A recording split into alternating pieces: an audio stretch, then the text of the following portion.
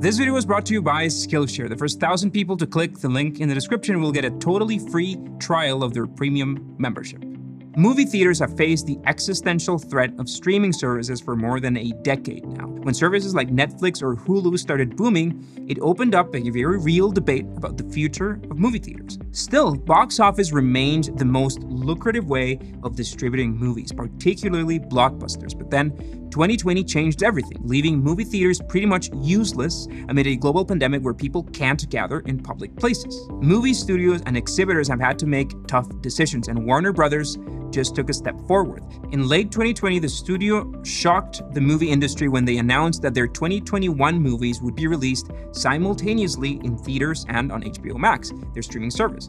It may sound simple, but it's a game changer for the industry and a sign of the times. A decision like this could be the first or the final blow to that centennial rite of watching movies in a dark room with a giant screen, blasting sound and 100 other people. Let's talk about that. Let's talk about how the movie industry is changing for good. Welcome to Company Forensics.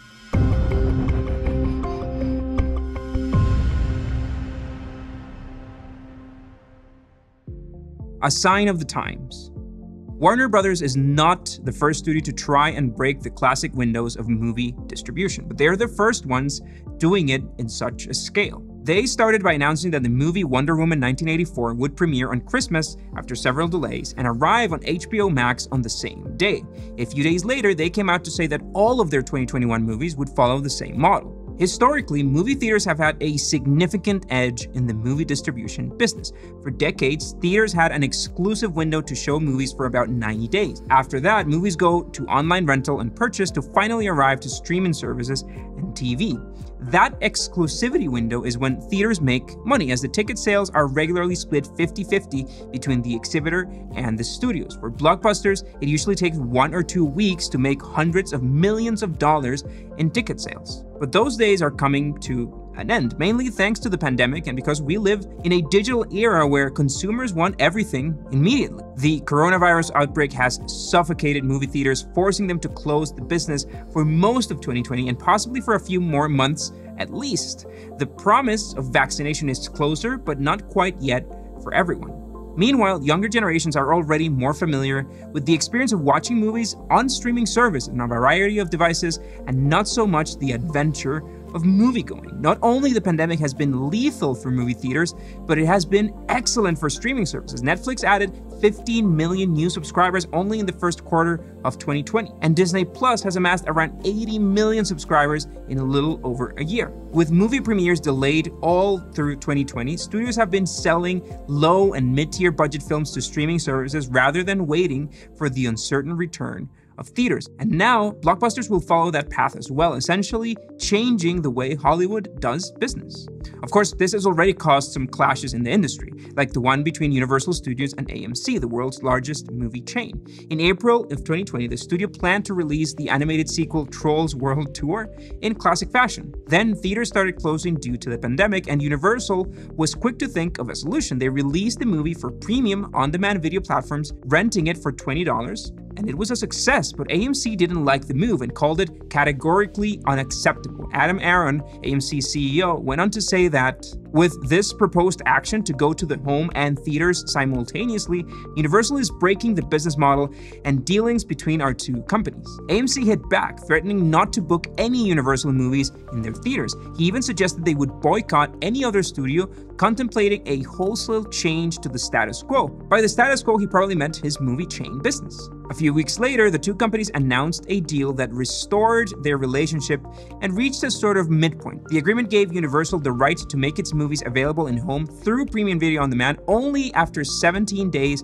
of playing in AMC theaters. These negotiations and changes in the industry affect many other minor movie chains and contributors to the film industry. It seems like a lot of the contracts and agreements may now need to be rewritten, including those of big movie stars who got juicy checks from box office earnings. But Warner Brothers seems to have skipped negotiations. They're dealing with the backlash now instead of having risked it all by starting discussions with partners who want to stick to the old ways.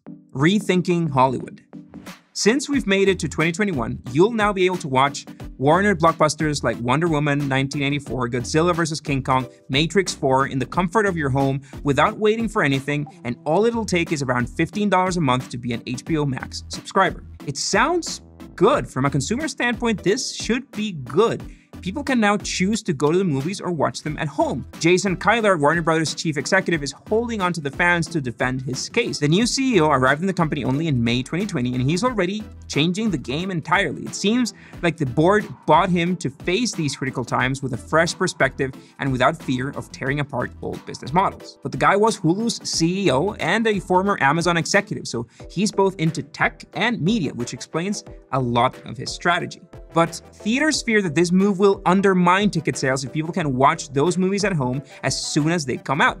And it is a fair concern shared by talent agencies and other contributors in the industry who typically earn a portion of those ticket sales. Reports are already out, suggesting that cinemas may be planning the backfire and could reduce ticket prices for Warner movies to as low as $3 or not even screen them. Warner Brothers has said that this hybrid exhibition model is a temporary plan for 2021. However, a common reaction from experts and the media is that it can quickly become the movie exhibition future. The reaction from one side of the industry hasn't been friendly. This new exhibition model comes with many questions, mainly about compensation plans and paychecks of the Hollywood gang involved. How studios compensate stars and producers is not simple. Contracts tend to be negotiated on a film-by-film basis and person-to-person basis, but it comes down to two checks. The first one is guaranteed upfront fee, and the second one is a portion of the box office gains. That's where big stars make their millions in successful blockbusters, and some are already suggesting that Warner Brothers has let them down by executing this plan without previous consultation or negotiation.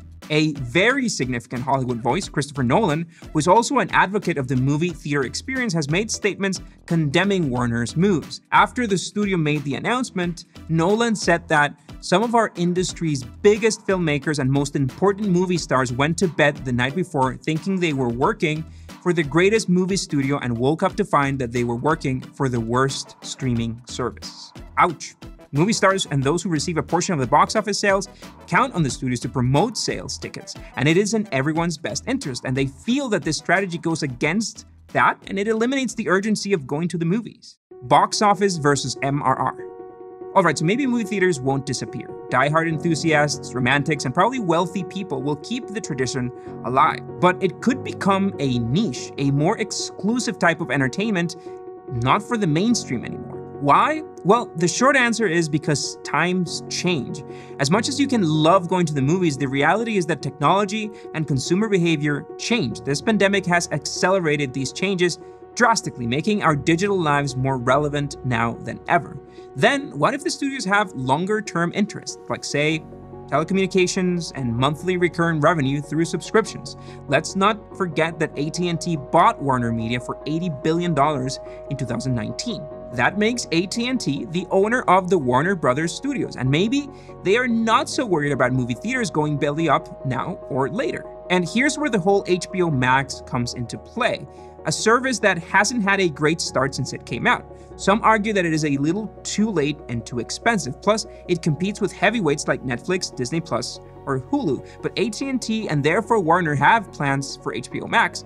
The New York Times writer Edmund Lee puts it this way: for AT&T, HBO Max isn't just a convenient way to get films and television shows to the public. Instead, the platform is a key part of its wireless business. HBO Max is included in packages for some high-end phone and internet subscribers, and it exists in part to create consumer loyalty to AT&T. Now, it may have caught you by surprise to find out that AT&T owns Warner Media. Warner is made up of brands like New Line Cinema, DC Films, Castle Rock, Spyglass, Cartoon Network, Adult Swim, HBO, CNN, and TNT. But one thing that they still don't own is Skillshare, and they sponsored our video for today and offered 1,000 free seats on their premium membership. Skillshare is curated specifically for learning, meaning there are no ads, and they are always launching new and premium classes, so you can stay focused and follow wherever your creativity takes you. And it's less than $10 a month with an annual subscription. They have a massive category in courses on filmmaking with fantastic sessions like low-budget filmmaking by Maddie Brown, indie filmmaking by Nguyen and Nguyen, and iPhone videography. You can sign up for free for 30 days using the link in the description. So are AT&T's interests behind this transformation of the movie industry, or is it just an inevitable change that was bound to happen sooner or later? I am very torn on this subject. I love going to the movies. I love the communal experience that it is to watch a movie next to a bunch of other people in probably the best audiovisual experience that you can get in movie theater. But I also have invested heavily on replicating that experience in my home, in my living room. So I very much want movie theaters to survive. I think that even though you can invest a lot in a home experience, in a home theater experience, I think it's never gonna mimic, not even close to the experience of a movie theater. You get interrupted at home, people walk in, you pause the movie to go to the bathroom. It's so different to watch that whole movie experience in a way that you sort of can't miss any detail. It's a whole different experience, and I hope that movie theaters survive, but I don't think that the future looks very bright for them. What do you think? Let us know in the comments, and we'll see you next week.